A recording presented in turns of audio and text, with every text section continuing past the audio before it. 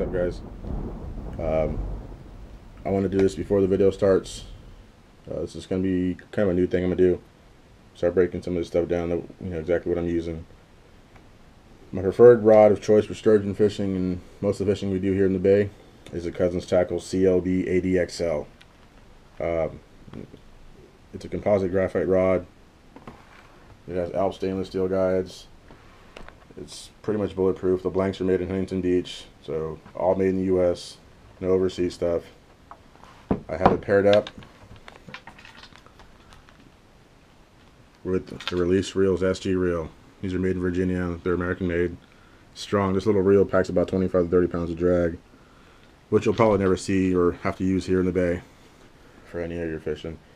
Now my line of choice, as you know, is always P-line.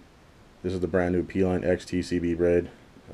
It's Teflon coated braid. It goes smooth through your guides when you're casting. It's really strong. It's almost a 0% stretch on it. It's nice. I use this on my long range trip in my video, and I've caught a lot of fish. I'm still running it. Never changed it. It has no frays.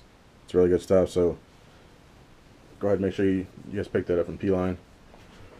And then we got these leaders that I'm using. As you can see right here, all these are made by me. These are hand tied. These are owner hooks. They're barbless, so you can fish sturgeon.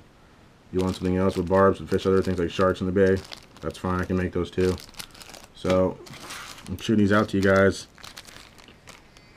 It's going to come with the leader and a little sample bottle of Procure, so you guys can increase your chances of catching. That's the secret right there.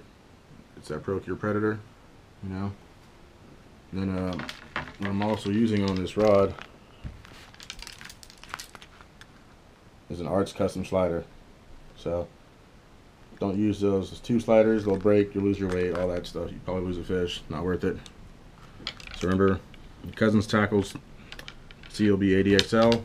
You're going to see these pretty shortly at Bait Tackle and El Cerrito, as well as the reels. The reels are at Bait Tackle right now.